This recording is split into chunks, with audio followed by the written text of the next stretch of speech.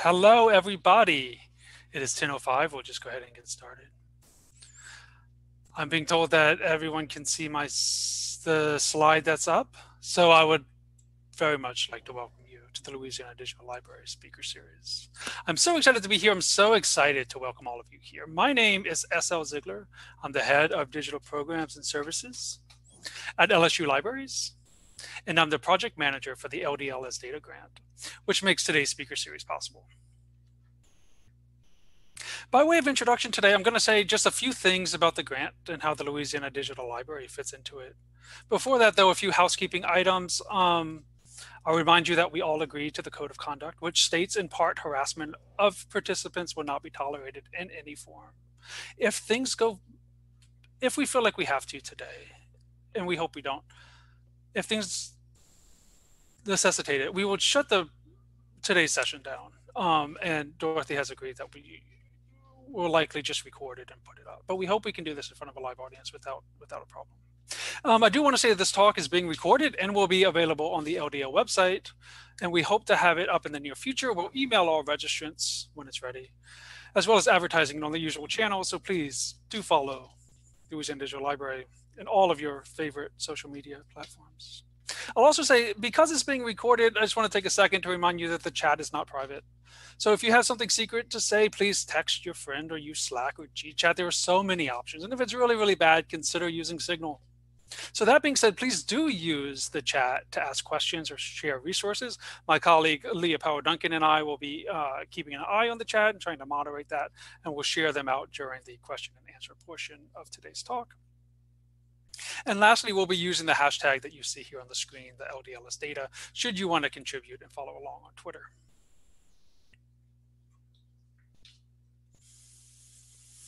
So we are all here together because of the Collections as Data Part to Whole grant, with funds from the Andrew W. Mellon Foundation, re-granted to the University of Nevada, Las Vegas. LSU Libraries and the Louisiana Digital Library is part of a cohort charged with creating examples of how to operationalize the use of digital cultural heritage material as data.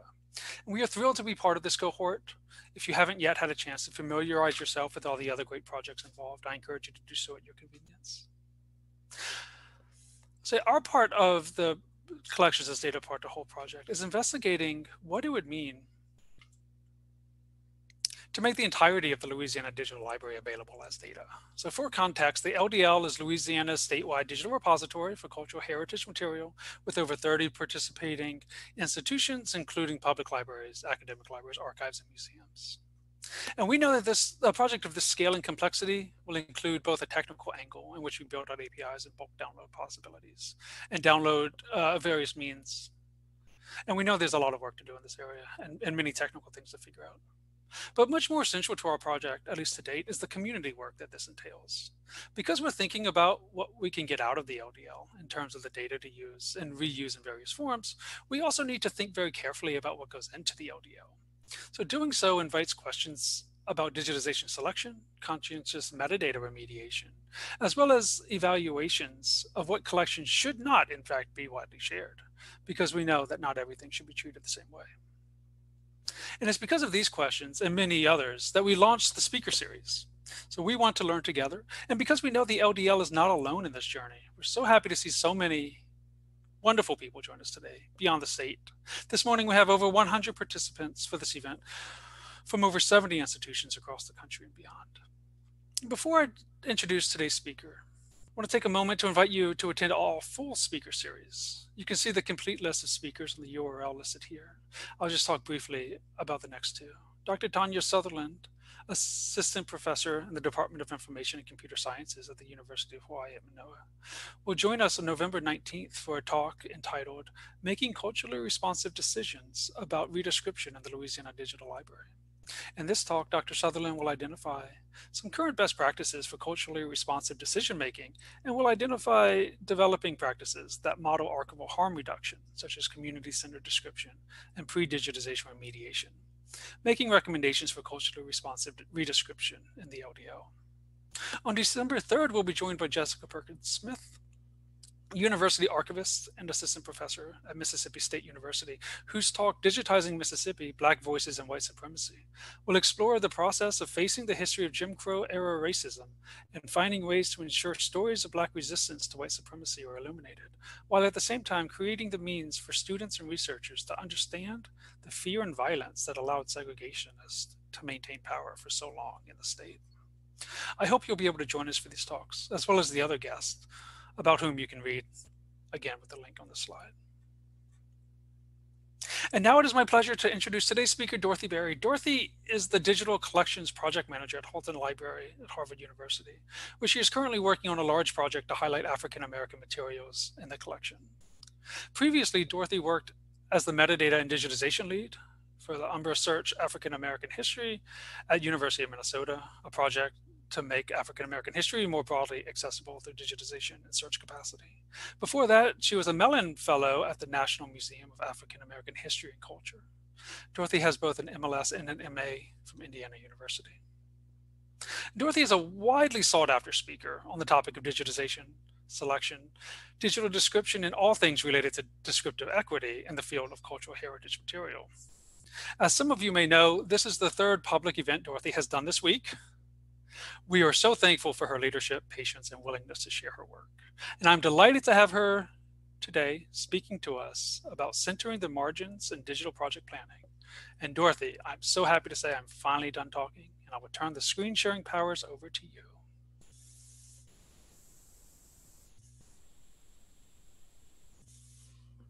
Thank you. That's very flattering. So like SL just said, I'm going to talk about digitization selection criteria and different ways to approach that programmatically in ways that specifically work to, as I put it, center the margins. So a little bit of introduction beyond those very glowing words from SL. I'm coming to you from my home in Cambridge, Massachusetts. So I mainly grew up on a farm in the Missouri Ozarks. This photograph is of the Colored Children's School in my hometown. And in the front row is my grandfather. And in the other rows, you see some uncles and cousins of mine. I went to school in California.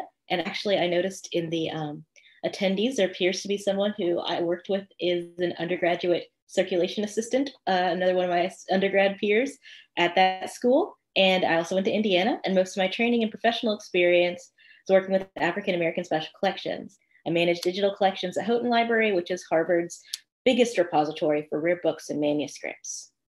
Today, I'm going to talk about different methods for building a digital collections program that focuses on ensuring the centrality of diverse histories in our archival and special collections.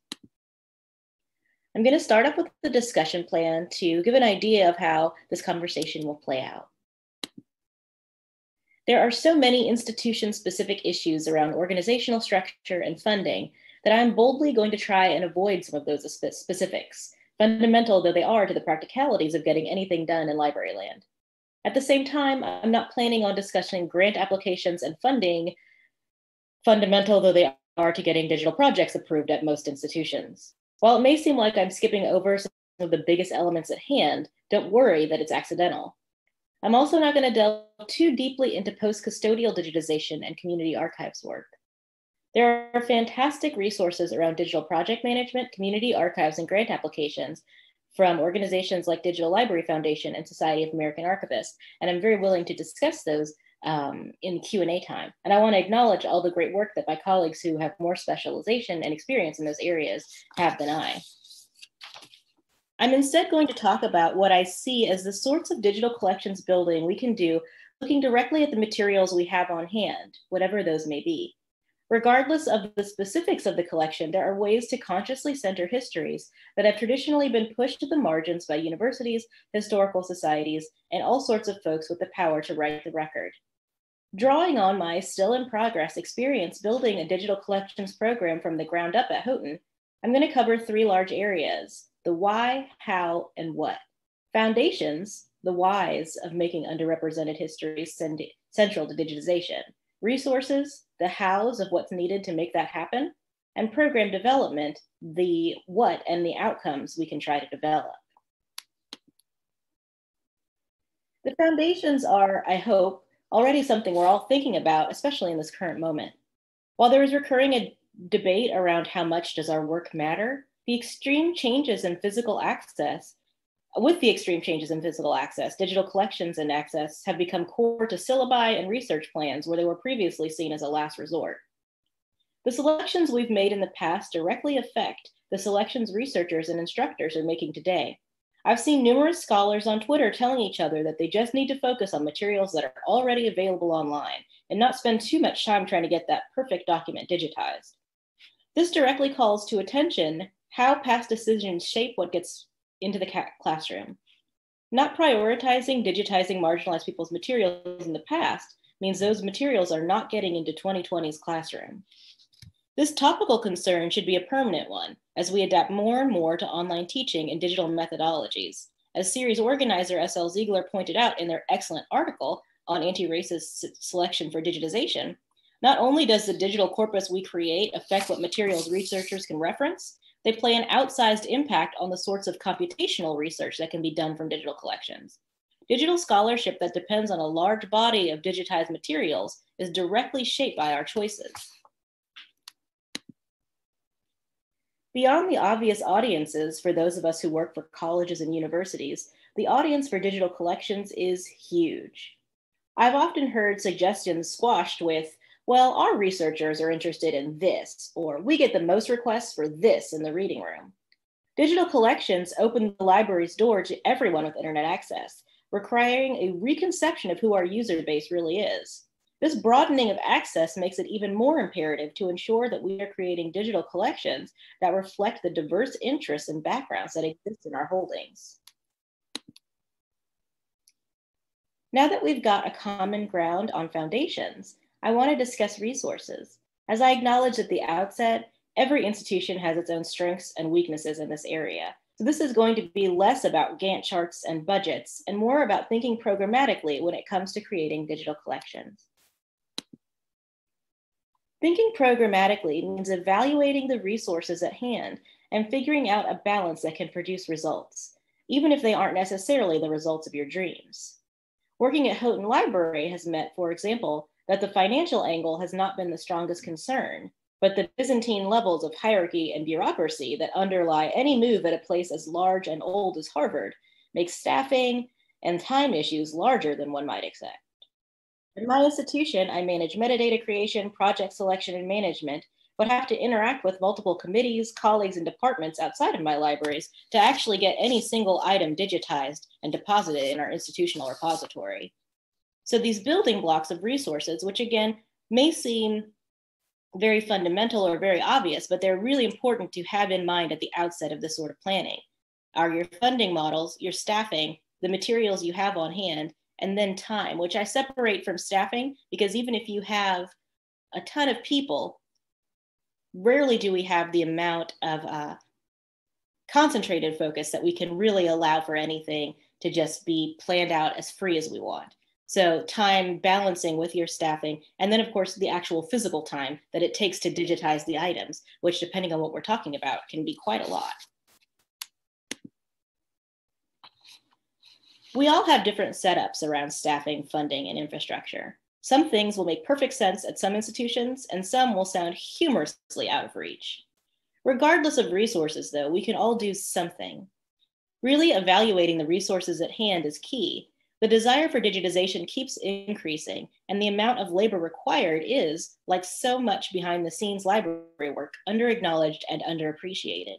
I think this is especially true in a time where many people, especially people that have access to universities, have on hand a camera on their phone that is incredibly high quality and can take great pictures. It's very hard to imagine for the layperson the amounts of the layers that exist, your metadata creation, your institutional repository, your project development, because they just think, why can't you take these pictures for me? Or why haven't you just uploaded these pictures? And sometimes it is that simple, but a lot of times it's not. And now for the actual bulk of the presentation. With the why and how covered, it's time to dig into the how.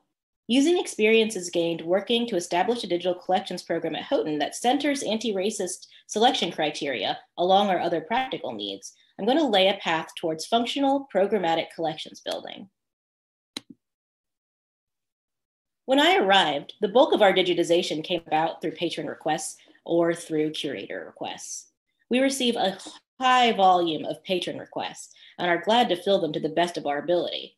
We have currently shifted majorly our workflows to bring people back on site 4 days a week, specifically to provide free reference scans for researchers and high quality scans for classes, and sometimes for materials that are of a condition that cannot be scanned without professional tools. This ad hoc digitization method, however, has historically meant two things. It was really difficult to get a curatorial understanding of what our digital collections actually were, and that our digitization tended to reflect the research interests of our patrons, which were biased by both the traditions of the academy and by the available knowledge of our collections. This is always a difficulty in libraries because one of our core values is, of course, to serve those patrons who come in. Digital collections, as I said earlier, though, open up the idea of who our patrons are. And sometimes if we have created a community that only welcomes a certain group of people, or that a certain group of people have felt home in, we are actually ignoring our patrons that we don't even know about. So I'm going to talk about this sort of dichotomy I'm setting up here of ad hoc digitization, of patron-driven collection development, which often comes about just simply as a type of triage, and programmatic digitization, where we balance the resources, limited though they may be, to meet new opportunities of collection building.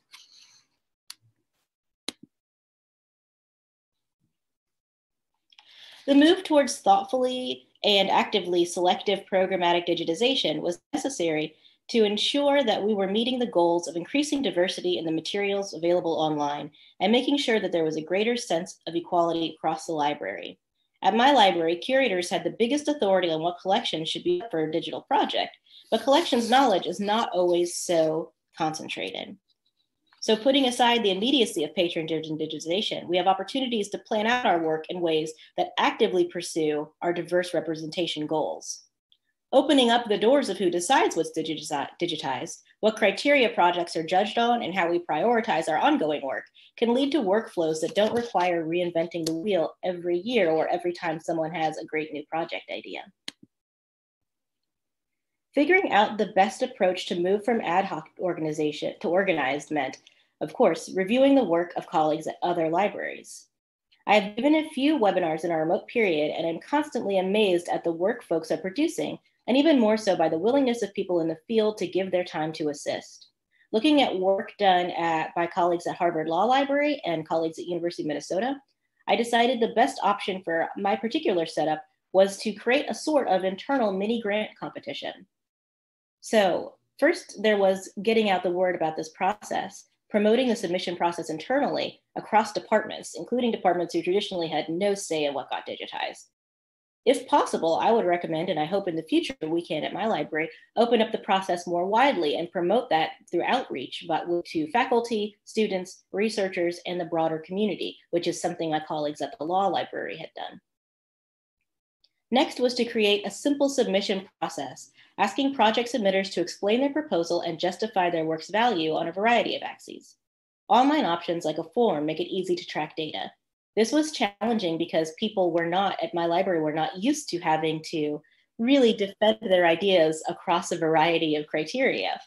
For some people, it was an exciting new opportunity, and for some people who were more used to just getting done what they wanted done, it was less exciting.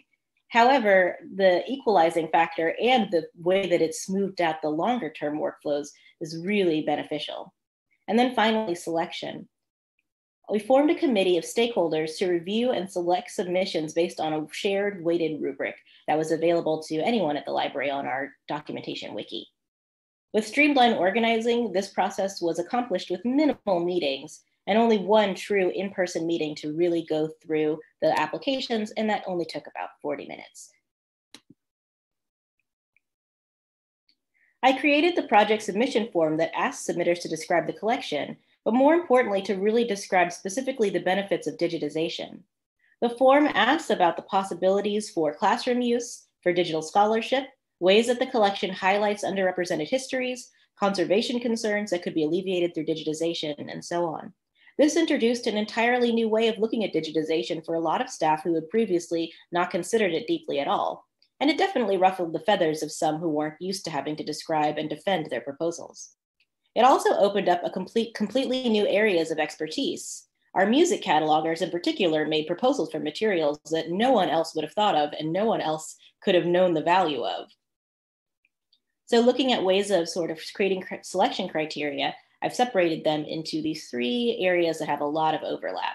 The first, and one that I think is very core, is the diversity and representation. So weighing the enhancement of the representation of the materials we've digitized. And I think it's important to weight that as strongly as, if not more so, traditional concerns for digitization, like prestige, of getting people's awareness of our finest items out there, and also preservation. On the other hand, access and preservation are core functions of putting things online, especially when we're working with very fragile materials that handling damages and could potentially destroy. And then finally, as I think we're all exceedingly aware of in 2020, but we should be aware of at all times, teaching and learning. So remote teaching and learning have increased, but also we have to think about accessibility. Our digitization provides materials for patrons who both financially, physically, potentially, depending on the institution, emotionally, cannot access our reading rooms. So we are really making decisions about what some people can access. After multiple presentations and one-on-one conversations sharing the submission process and logic to my library, I formed a rotating committee to review the submissions. Using a similar ranking process to those for conference proposals or grant reviews, I assigned numerical value to different form categories and brought a group together from across the library to rank and discuss. We were able to use knowledge from different departments to evaluate our colleagues' submissions and provide a sense of transparency in the decision-making process.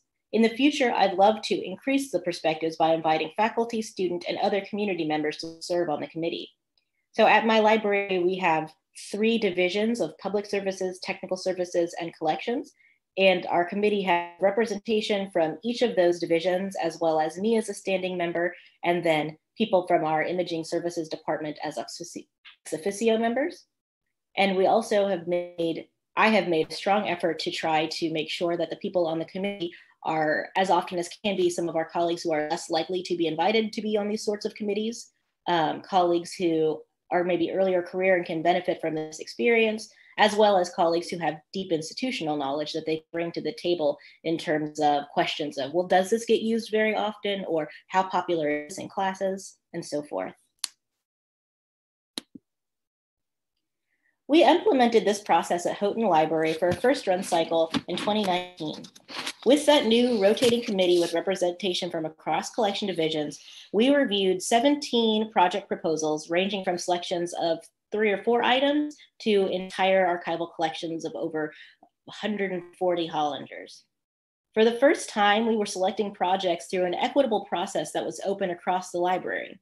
This required more work than people were used to, and more work for committee members as well. But it also more accurately reflected the amount of work and planning that needs to go into successful digital projects. By making increasing representation into a weighted factor, we required all submitters to think about how their proposals fit into our larger library goals around diversity and inclusion.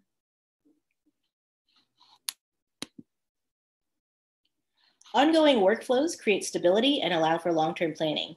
But sometimes there are opportunities to divert resources or receive new resources to dedicate completely to projects that serve the goal of increasing representation.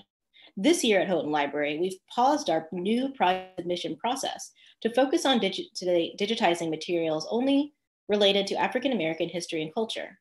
Projects like these can sometimes receive critiques like, isn't this just reverse racism? Isn't this library affirmative action? Looking back at many of our institutions' track records, however, special projects are often necessary in response to long histories of exclusion. The idea for a total pause was a bold one at my library. Our projects in progress were all fantastic, and many of them are in high demand from patrons. At the height of the summer, I received multiple requests from across the library, not just Houghton, but Harvard Library, for images of African Americans from our digital collections for social media or blog posts. I was struck both by how unfamiliar our library was with our holdings in this area, and then by how truly scant the numbers were. New systematic workflows are beneficial in establishing best practices and inviting new voices, but it is beneficial to create special projects that exist outside the proposal process and are specially designed to increase access to underrepresented people's materials, especially when it's clear that there are huge gaps. There are also purely practical reasons behind a total pause.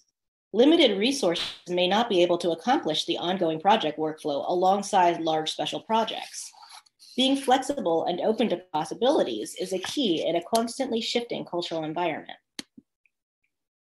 Our project, which I see my colleague Christine, who's one of the team members, is on the call as well, which is fantastic. Our project, Slavery, Abolition, Emancipation, and Freedom, Primary Sources from Houghton Library, is based on a 3,000 plus list of materials I have been building since 2019 in hopes of submitting to my very own project process. Being able to dedicate all the digital project work to this wonder of materials has opened up new opportunities for us beyond just digitization.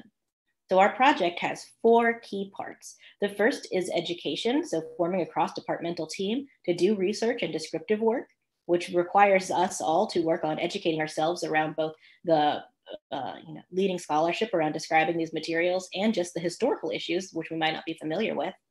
There's the redescription, which we've had to dedicate resources to both remediation of description, adding a shared 830 field so that all these materials can be co-located. And then, as I discovered, actually cataloging a lot of the materials, as there were a great number of bound volumes that I assumed were fully cataloged, but in fact had multiple pamphlets inside that were not listed anywhere. Digitization, which is the obvious key part of a digital project, that requires scheduling out over time, especially with these new cataloging description needs, and with the fact that this is a remote learning period. So our digitization services at their core need to serve with the highest priority teaching and learning needs. And then discovery. So we're using the tools we have at hand, like co-location from to creating a publicly available data set, working with our colleagues in research data, and to using the, built-in digital collections platform that Harvard Libraries offers to its community. So as I mentioned, something that comes up with this sort of work is the argument that it can't be done at this library because no one on staff has particular subject knowledge in that area. That's often used to avoid doing projects that can increase representation from our collections. This is one of my least favorite ploys for 2 reasons. The first is that as librarians and archivists, especially those working with special collections, we are perhaps the most adept folks at gaining familiarity with new material. Every collection process requires digging into a new person, history, geography. The second is that, since most of us don't have unlimited staff budgets, this argument either locks out all projects that don't focus on the things that current staff know about, or it promotes hiring people from marginalized backgrounds into contingent positions that extract knowledge without providing real support and add no foundational strength to our libraries. While we can't all become actual experts in every area, recruiting colleagues with interests in relevant areas and commitment to open communication and education can create a shared knowledge base that has benefits that reach outside of any discrete project. For our project, I wanted to bring in colleagues from across our 3 departments, technical services, collections, and public services.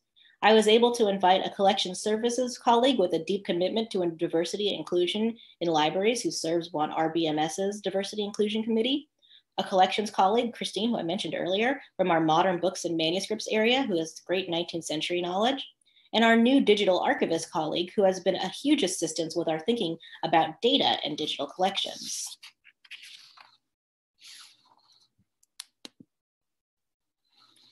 We are still in the early stages of this project, and the workflows are anything but expected in a time of limited resources, limited on-site hours, because although I said we have people going in 4 days a week, people can only be in the office for 4 hours tops a day, and staffing. The 2 major lessons we've learned so far, though, are being willing to shift priorities, so shifting resources to create impact, working with those limited resources and centering materials we've previously ignored requires this type of reallocation, and being willing to dream big and leap over obstacles or at least sneak around them. So promising progress, not perfection. Planning large-scale initiatives is ambitious. When trying to increase representation, especially in our current moment, there could be a desire for any discrete project to be the end-all, be-all. Finally, our library is anti-racist, we've done our project. Promising progress, not perfection, serves the difficult truth that problems that took many years to create may take many years to fully solve. Developing a digital collections program from the ground up is a difficult journey with ups and downs. Integrating diversifying representation as a core value from the outset establishes a foundation for the type of library history requires and patrons demand. We've been able to move towards this goal at Houghton by establishing clearly documented workflows, but also by being willing to shift gears when the moment is right. There's more detail to discuss, and we certainly can in the Q&A, but we're drawing to the end of my prepared remarks. These examples are far from the only way a library can increase its digital holdings with centering the margins. Archives and special collections have a rich history of speaking neutrality while making strong value judgments, and digital collections provide one of the most democratized access points we have. We all have a responsibility to make sure our work is truly serving the greater good and fulfilling our goal to increase access to information and knowledge. Thank you all for attending, and I'm so glad for the Q&A, and everyone from Louisiana who participates in the digital library. I hope you've enjoyed these fantastic pictures as I pulled them all from Louisiana Digital Library's great collections.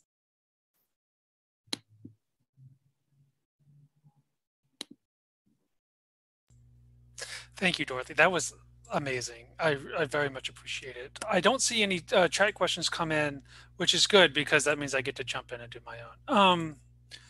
While we have a chance to look at this. And thank you for using the LDL collections. I love that so much. Let's see. So I guess my first question that I have for you is I wonder how much of this work that you're describing here, how much of that was in your original job description?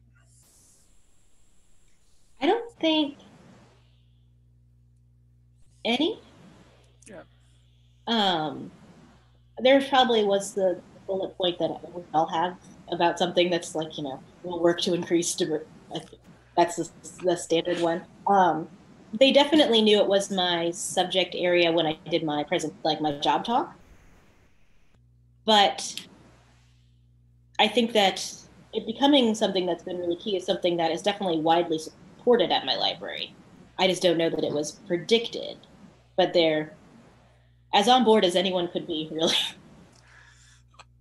So there's a lot of diversity and inclusion. I don't want to make it seem like they do actually a huge amount of diversity inclusion committee work and project work at Houghton. It's something people are really interested in, but there's not necessarily as much professional experience in that region.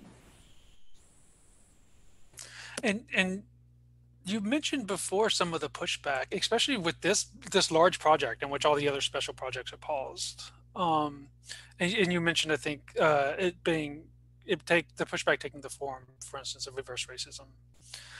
Can you say a little bit about how you handle that? So you said in the presentation that that might, you know, what you're doing now counteracts the history of our institutions, but maybe speaking to somebody who's not an archivist or a librarian, I'm sort of curious of how you frame it. I think to someone who's not an archivist or a librarian, what's really important to make clear is that, you know, maybe a year ago, 2 years ago, all of the projects were white people.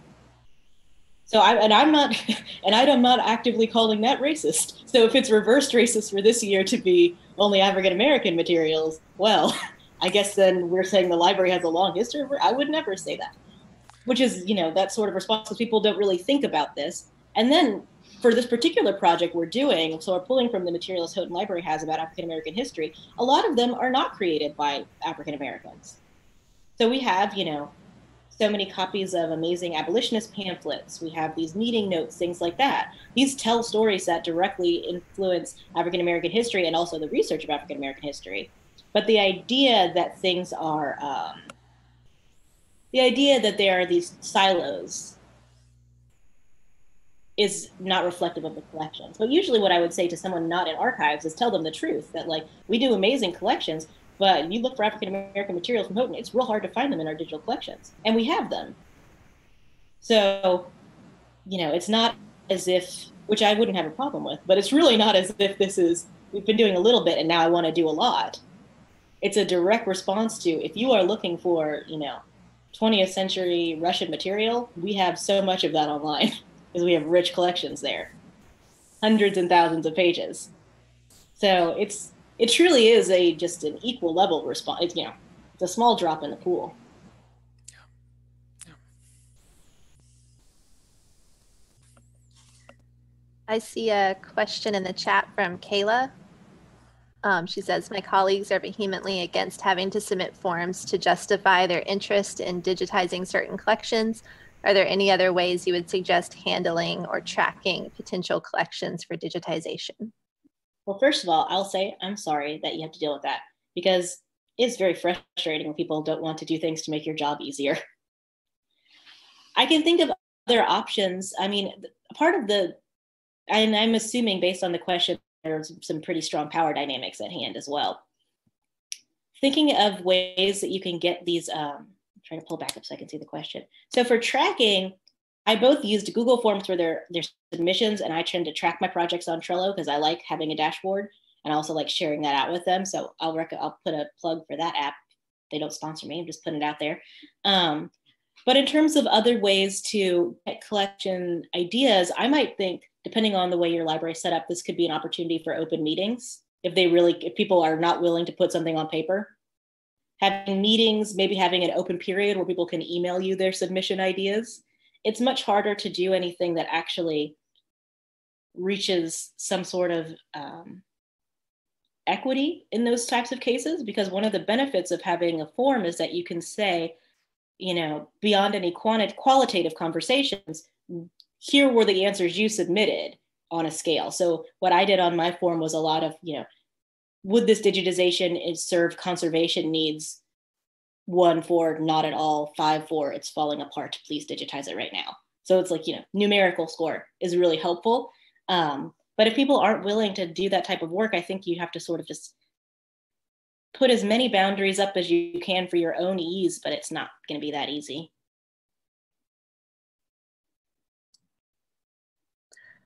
All right, Janine Finn is asking, she says, I appreciate your reminder about the long view and working with marginalized collections, that problems that took many years to create will take many years to address. Do you have suggestions for finding ways to keep momentum going, ways to build anti-racist work into programs that persist? Yeah, so I think that's a really great question. And I think for me, the key to making this part of persistent work is to sort of, as much as you can, mentally separate anti-racist work from a political moment or the cultural moment, and think of it more just in terms of best practices. So if we're doing, these are the rules for how you write a finding aid, they're given to us by DACS, and also part of our rules are these anti-racist descriptive rules, perhaps, as an example. And the same with this, the digital collections form, where under increasing representation is a weighted factor, but so is on an equal level potential for digital scholarship use, or on an equal level faculty interest. And so things tend to even out that way when you make this work not special projects, or not even a division of the Diversity and Inclusion Committee's 2021 goals, but just part of the regular work, which it should be. And I think that can be an issue sometimes when we establish separate projects and separate goals, or separate even employees, is that it's easy to think, well, that's the people that do the anti-racist work and I do this other work. But if it's supposed to be a core value that you carry with you, it'll just be part of the work. Mm-hmm. Zach Stein asks, how to deal with making potentially sensitive information available, such as lists with KKK names, and potentially risking blowback from descendants that could try and hurt the special collections or university. Should archivists worry about this? My personal opinion is that, and again, as you saw from those, my background, have I worked in the South, in the Deep South? No. I don't think archivists should worry about that. On the other hand, I do know that can have really big impacts on things. You can have your donor relations issues, you could have administration coming back at you. I think that at the end of the day, a list with KKK names, for example, is only sensitive information because people made a choice to join a group, which is hard. And Yeah, so I think for me, you have to sort of make that stuff as available as you would anything else of the era. You know, if you wouldn't put, depending on your individual library's policy, if you wouldn't put names from a list from the 70s up, if it was a social organization that is not based on, anti-Catholicism and anti-Blackness, then sure, you might say, I'm not putting up this list because we have a 50-year moratorium, which some places have.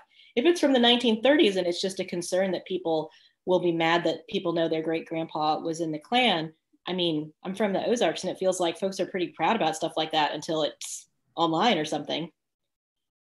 And I think that that's a tricky one because obviously there are some local policy issues and also local administrative power issues that maybe as an archivist you don't have the ability to really work around. But I think as a general rule, if it's part of a collection that you would be digitizing for good reasons, there's no reason to exclude it. Fletcher Durant has asked, in preparing your project, did you come up with any quantitative data on representation in your digital holdings? That's a really tricky question. The answer is not tricky, no. But it's really tricky to get quantitative data from our digital collections. Harvard is, because it is so big and old, I don't know if you've heard of it, it's a fancy place. They have been a little bit behind on some of the things that other universities are further along on in terms of digital collections. So they launched our first Blacklight-based digital collections platform last summer. It was Harvard's first real inclusive of all of its digital holdings collections platform. It's still pretty hard to pull that data out from there. And, stuff doesn't go to DPLA yet. The APIs aren't all the way. And that team, our digital strategy initiative team, is fantastic. They are doing great work, but that type of data pulling and thinking is hard. Another part of why we didn't have the quantitative data is because it's partially because it's hard to know what material we have, because I was saying so much has been done ad hoc. So the data I did pull that was somewhat quantitative was a listing of the materials we had that were identified as being relevant that were already digitized. It's still qualitative because there could be other things. And so what we've done internally, what I've done is sort of just let people know, because I've let people know that if they find other things that aren't on our list, because there's a public list for the library and anybody can see it now, of the materials we'd selected for digitization, that we could add to them. And then also for my team, so the way my team's work is, because everyone has their own job responsibilities, I had them go to their managers and discuss and figure out what amount of time they could dedicate a month on average. And then we just have sort of a job bank of tasks, and everyone can sort of pick a task and work on it for a certain amount of time and log that. And one of the tasks we're going to build into the future is identifying previously digitized material that is relevant to this larger project. But in terms of real quantitative, it's very tough. A lot of the discoveries of there not being relevant things just came from trying to search the digital collections tool to find anything of relevance using a variety of keywords.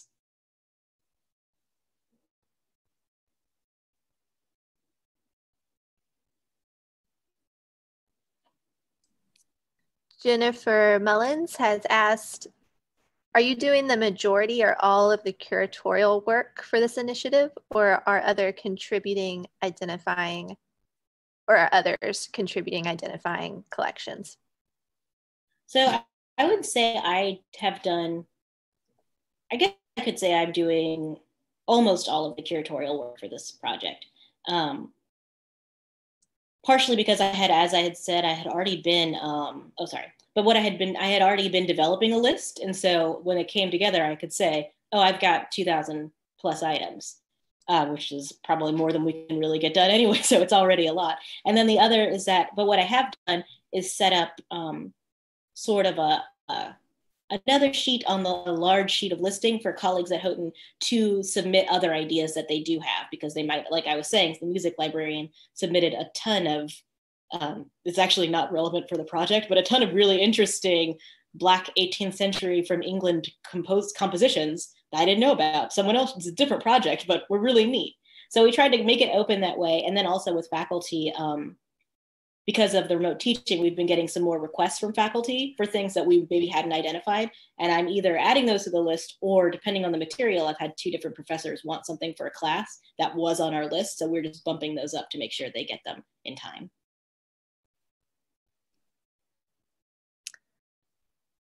From Sherry in the chat, a similar question about forms and about making this work programmatic. Do you have additional advice for folks at institutions where there may be enthusiasm for centering the margins, but resistance to structures that we believe are necessary for doing so for real and at scale?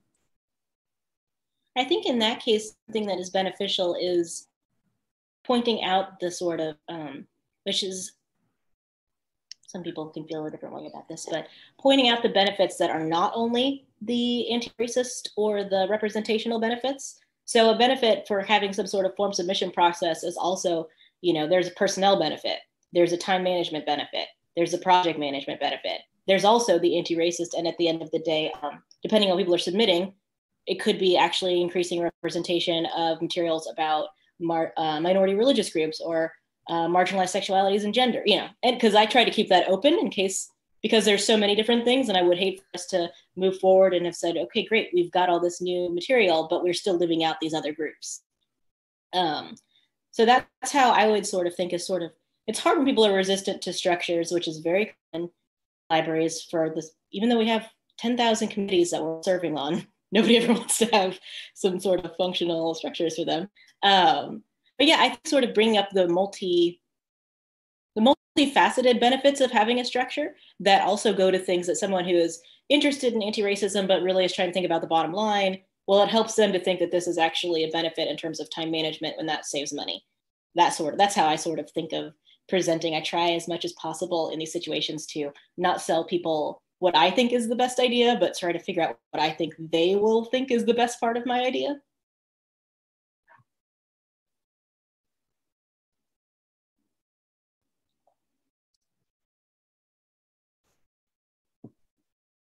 No more questions in the chat at the moment. I believe we would have time for more if anyone would like to drop any in.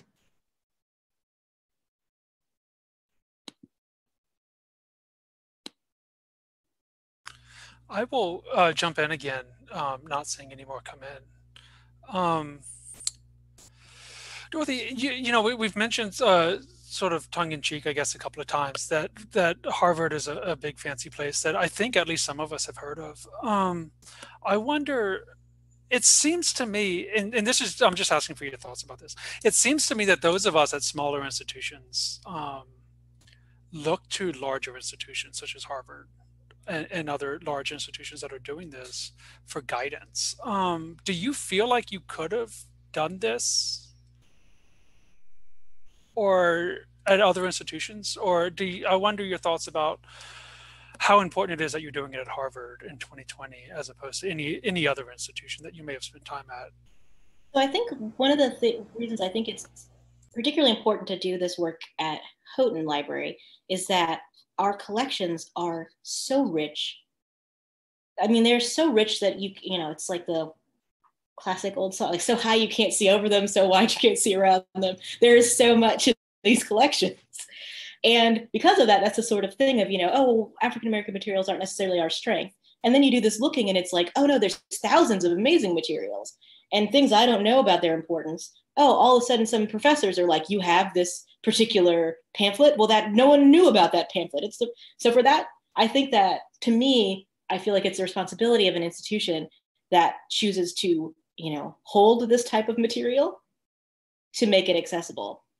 Now, the question of, is this sort of work possible at smaller institutions? There are certain ways, and this is something nobody likes to hear because it feels like, yeah, whatever. But there's certain ways in which it's easier at a smaller institution because of the levels of decision-making and the levels of like bureaucracy that sometimes don't exist in a smaller institution. It can be also harder because the sort of like, we can say, I'm putting a pause on project work. It can be much harder to do that sort of thing. But I think in terms of trying to get equitable understanding, I think you can adjust that sort of programmatic work to what you have on hand.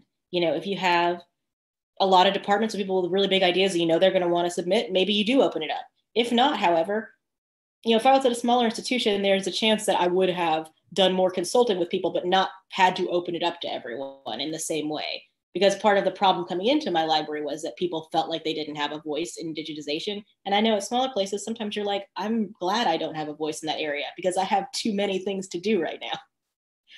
So I think that it is very possible to carry with you in those smaller institutions. It's just always balancing of what you have on hand. So sometimes, like I said, finances are not a concern. They're not infinite, but they're not a concern in the same way they are at other places. On the other hand, as someone who does a lot of grant reviews, I'll say sometimes smaller institutions, I think, have much more compelling grants and arguments than larger places because of the innovation you might build into it, or because your library might be not required, but might be part of the library's call to do more curriculum integration. And so they might have, sometimes the ideas are actually better, or the projects can be better on that smaller scale, but it's very hard to get administration to agree to things like, let's do a big pivot. That's really scary a lot of times at a smaller place, but at Harvard, we're one of, I don't know, probably 1 zillion libraries at Harvard. Even though we're a big fancy one, there's like a ton of big fancy ones. A great question from Renee that we probably have time for. What advice would you give institutions that are plagued with LTE, limited term employment positions? How do they maintain an uninterrupted program for anti-racist projects when employees are restricted to 1 to 3 year contracts? My advice for those institutions are to get their act together and stop hiring people on 1 to 3 year contracts. Give everybody permanent employment. It's not ethical, but they won't listen to that advice, which has been given far more articulately by other colleagues of mine. Great advice no one's going to listen to. So I think that at the end of the day, again, it comes into just sort of documenting things as part of the best practices for your general workflows. So as someone who has gone into contract jobs, you're often given that big whatever the documentation is for that department, which is huge, and expected to learn a million things in your short period of time. And I think, again, sort of making your anti-racist and your inclusive, or however you frame it at your institution, making those goals not only like sort of emotional conceptual goals, but things that go into your actual work. So if it's cataloging and everybody's given a list of approved thesauri, are you including thesauri that represent marginalized people? If everybody goes into a certain, guidelines, do those guidelines tell people if you come across XYZ terms before you digitize it, change, XYZ outdated terms, for example, change them pre-digitization? So, I mean, it's obviously not the best option in the world, but I think that sort of thinking of these things as integrated into our work is far more likely to help them sustain in the long term than, only doing special side projects.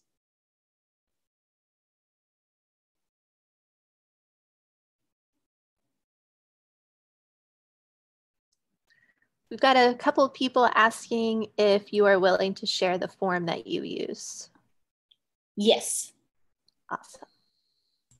In fact, Dorothy, if you're willing, if you share it with us, we'll be able to post it along with this video. I'll share the slide deck and the form. Perfect, thank you. It looks like, I want to be respectful, Dorothy, of your time. This has been absolutely fantastic. Maybe we'll just do one more question here. Leah, would you be willing to read the last one that we have? From Charlie. I've been trying to make our Black-centered collections in particular more visible via adding subject headings, but I'm running into racism and ableism and anti-immigrant sentiment, etc., in the subject headings themselves. Part of the problem is that I'm valuing subject headings with URIs for practical reasons, and those tend to be conservative. Should I make a push for using customized local subject headings in order to avoid use of questionable subject headings? That seems sorry. It's a great question, and I feel your pain on that last part about not having that sort of matching flipped thing, because we are also slow to integrate that as a usage, which seems like it would make life a lot easier. I think depending on the local vocabulary you would want to create, I think a mix of the terms is good. I have done this before with collections where it's clear we're getting, for example, I'm finding multiple collections, multiple folders, multiple materials referencing an African-American organization that just doesn't have an approved heading anywhere. And I think that sort of thing and I guess theoretically I could have submitted that to NACO, but guess what? I've never done that. I never will, probably. That's just me being bad at rules. But I do think that local vocabularies can be beneficial in those ways, especially because your goal is to increase visibility and discoverability. And I think that that's really tricky for us because we have a lot of us have been trained in that world that these authorities are what make things discoverable. But it doesn't seem like that is the case anymore with the rise of the internet in the ways that it is. So the sort of transferring of hard catalogs to the internet is becoming less and less useful for us, especially as patrons are becoming more and more used to the sorts of like amazing search algorithms that none of our libraries can afford. I think about this quite often because my brother works for Elasticsearch, which creates a lot of the algorithms for the companies that we use to search for, Bandcamp or something like that have great algorithms. I know that our libraries are not going to get that same level because it's expensive. So I think that, if local headings are something that you are approved to do and you can do in a way that is, is specific enough to be helpful to the patrons, I say I'm personally a fan of it. I think I like to do the combination of both possible. If there is a non-incredibly offensive LCSH that you can find, I think having that and another thing is good. But I do think sometimes we are too willing to compromise in order to meet some bigger goal of co-location using approved headings. But who are we doing that co-location for if patrons are really turned off by the terms they're seeing? Yes, that's fantastic. Thank you. That's a really good answer. There's a link here. So Heaven Smith asked, and Heaven, this is my mistake, I scrolled right past this, was asking whether or not you have suggestions or resources that you would suggest to institutions building policies and procedures for their digital archives, to building anti-racist best practices while they are making decisions regarding what collections and projects get digitized. And then we have at least one person here who put in the Archives for Black Lives. Just because you was Dorothy, I believe you were actually a consultant on. A little bit on that. But yeah, I would say I recommend that. I'll be really quick to answer because I know we're past time. But I would recommend that. I think SL's article on anti-racist digitization selection criteria is really good. And then I think also something that I find really compelling, that faculty might be internally compelling, is that at Cornell there was a student demands from a Black student union, and one of their demands was for more African American special collections materials to be digitized. And I think that that's a fantastic example because it's really hard to have that quantitative data of faculty student demand. But I think that that's the sort of thing we often ignore. We think of this a lot as like a intellectual problem to solve, or balancing scales in a vacuum. But there's actually quite a bit of desire from patrons who would be our star patrons if we made ourselves more present to them.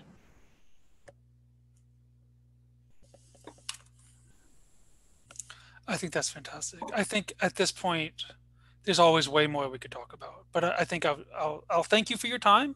I'll say I wish we could all clap. I know these are very anticlimactic endings to webinars these days, but please know we are very, very thankful, Dorothy.